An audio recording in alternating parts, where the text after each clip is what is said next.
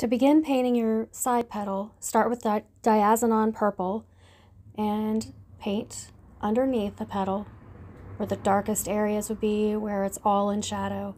And working out from that, I gradually add a little bit of ultramarine blue mixed with the purple to lighten the darkness. And then I continue adding some titanium white to the ultramarine blue.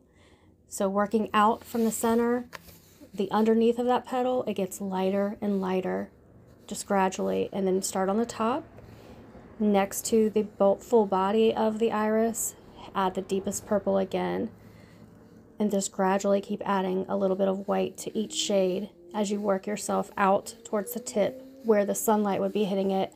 In the brightest spot, it would be the lightest. So add your highest concentration of the titanium white and the ultramarine blue mixed together.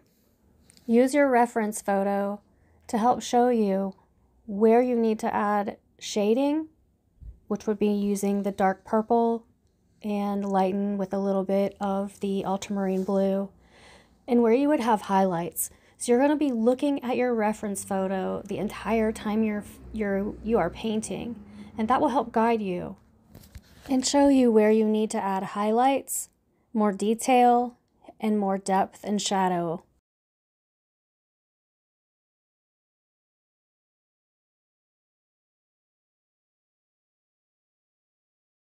I use the smallest detail brush to add very fine detail and refine the edges of the petal. Also to add the veining that's in the iris petal.